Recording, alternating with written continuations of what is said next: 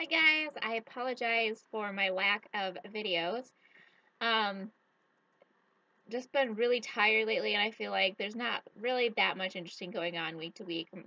We're in the final stretch and um, there haven't been any significant changes. So I just been feeling like every couple weeks was appropriate for filming. If I turn this light off, it'll be better. A little bit. I'm in my basement, so maybe that made it worse. Eh. Um, So as I film this, I believe I am 33 weeks and 6 days. So I'm almost to the 34-week mark. As far as symptoms, um, her movements have been a lot more, not painful, but definitely uncomfortable and sharp at times. There's been a couple days where I swear she was just like living up by my ribs and it like hurt to move. I've been having, her movement in general, it feels very strong. I feel, and you like see I can see like my belly moving back and forth and seeing her move. Uh, and I also have kind of like, I would say it's definitely on the verge of discomfort pain, like a tightening of my abdominal muscles, but it's only on one side or the other. And I talked to my midwife, she said it's nothing to worry about. It's just everything expanding.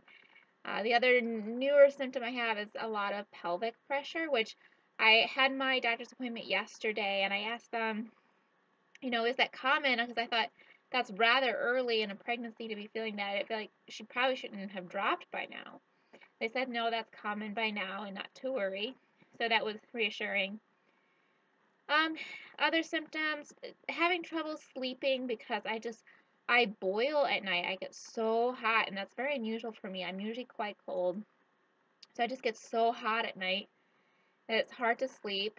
Um, and then the rest of the day, like the part of the day where I need to be awake or whatever, I'm just so exhausted. I feel like I'm constantly yawning, and it's tough for me to get anything done. So that's my major symptoms. I'm still struggling with back pain and what feels like a pinched nerve back there. So I'm gonna schedule some more chiropractor appointments for the last few weeks here, because the last adjustment I had really did seem to help alleviate some discomfort. Um, as far as baby, she is um, 4 to 5 pounds, somewhere in that range, and 17 to 19 inches long. Uh, Something I read said that there is more baby than amniotic fluid now, and that's one of the reasons why, like, her kicks and jabs and movements are more uncomfortable these days. Um, what else is going on with her? I know that she can see, like, differentiate light now, and hopefully kind of differentiate day and night. And I believe this time frame is like a major brain development phase. So I'm really trying to eat healthy, get rest, and take care of myself. I mean, I always do, but I've been trying to be proactive about that. What else do I have to update you on? As far as life, I definitely had some major nesting. Um, I love to clean my house and organize my house. But finally, this past weekend, Memorial Day weekend, with my new job, it's the first job I've had in a long time where I have holidays off. So my husband and I both had a 3-day weekend. And I decided, especially with all the fatigue that I have had, exhaustion really, it's been difficult for me to get my cleaning and organizing projects completed. So I said, you know what? This is the weekend I'm going to do it. I'm going to clean the car. I'm going to clean the house, top to bottom. I'm going to get all my organization projects done, etc. And this is the weekend to do it. So we got a lot accomplished, and my husband was such a huge help. So, like our car, I get that all cleaned and detailed, and my husband installed the car seat, and that took him a while. It was quite a project, but feels good to have that in there. I almost finished packing up and gathering stuff for my hospital bag. That I think I'll take another week or two to finish up, and then I'll do a video on it. But I do have, just in case there was an emergency or she came really early, which hopefully she won't. Hopefully she'll stay healthy.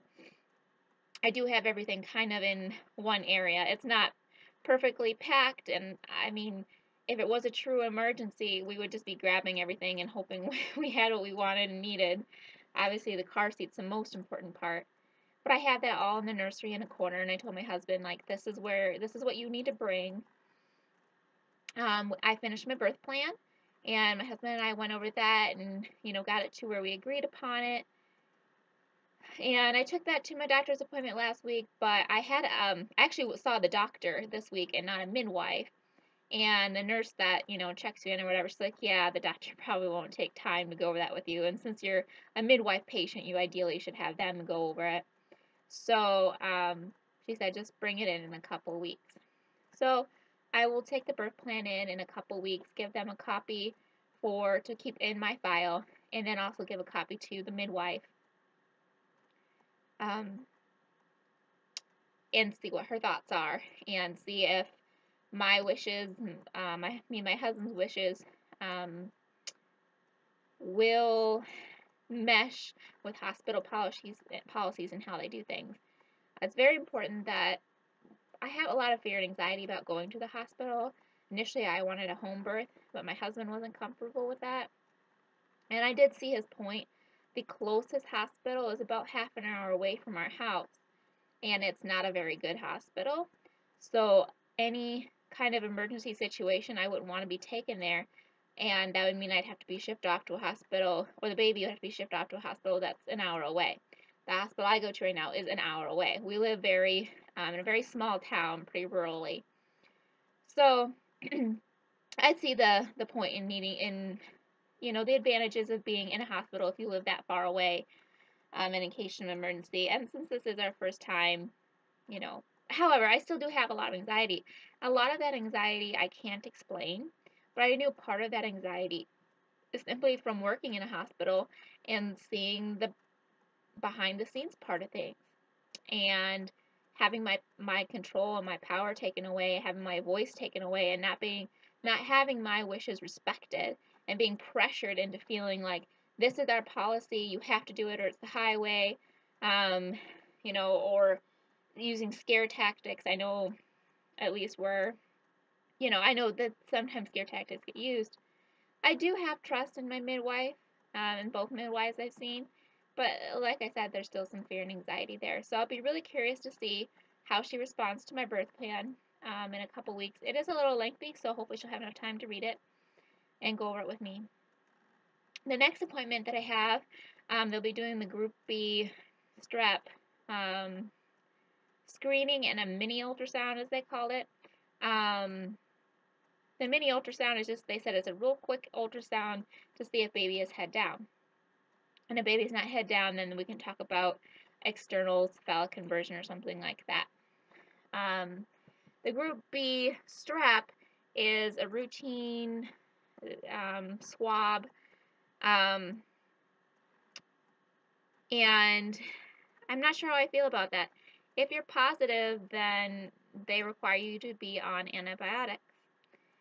And I read mixed things, but I haven't done a whole lot of research because I'm kind of like, I'm not going to spend a bunch of time researching it, planning on the fact that maybe I am a carrier or whatever, because 20 to 30, I believe 20 to 30% of women are carriers.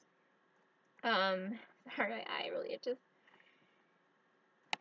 So I'm just going to tackle that as it arises, hopefully, fingers crossed, that will not be the case and I won't have to worry about it.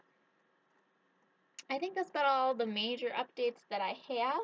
I will show you a bump, a bump update. Let me fix this maternity band thing. So ready for non-maternity clothes. I'm so tired of wearing maternity clothes. And I'm tired of being uncomfortable and, like having to struggle to flop side to side in the bed and get out of the couch. And I just feel huge. So everyone says, oh, you don't look that big. So that's comforting to know that other people don't think I look that big. And actually, this shirt is better. Like, it doesn't make me look as big. but I feel very, very large. I'm only 5'2", less than 5'2" technically. I'm between 5'1" and 5'2", and my structure is fairly petite. Anyway, that's baby girl. But I feel this is quite large. I feel huge. From what I'm used to being very active and exercising a lot, and it's definitely been tough with the exhaustion and having difficulty breathing and all that lately. So I'm ready for her to come. If she wants to come a week or two early and still be healthy, of course, I am all for that. The idea that I still have another 5 or 6 weeks left. I guess 6 weeks technically, because I'm almost to the 34-week mark. The idea of 6 more weeks is just, it's agonizing. It's like, oh my God, it's a long time.